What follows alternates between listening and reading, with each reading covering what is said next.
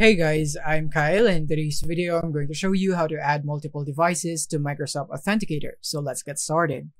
So first of all, you want to go into account.microsoft.com, and from here what you want to do is you log into your account and click on security right here on the left side. And from here, click on manage how I sign in. Click here. And from here, as you can see, we have already added an Authenticator app from our phone right here. So in my case, it is from this phone, as you can see in the screen.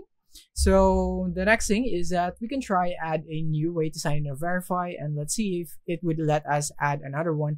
So in my case, I'll just click here on set up a different Authenticator app, since I already have an Authenticator app installed in my phone.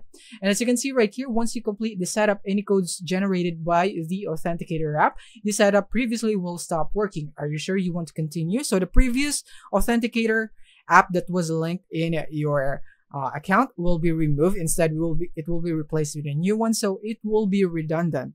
So you don't really need to do this, because all the codes here in the Microsoft Authenticator app is already synced for, let's say you have another device, and all you have to do from there is just log into your Microsoft Authenticator account in the Microsoft Authenticator app, and in that way you will basically see the same codes that you see here on your primary device and the same one in your secondary or tertiary, or how many devices that you want. It will all be synced, so adding a new one right here is actually redundant. So that's all you have to do. Just basically log in to your Microsoft Authenticator app on your new device, and then you will basically see the same code across all of your devices. So that is basically it on how you can add multiple devices to Microsoft Authenticator. Thank you for watching.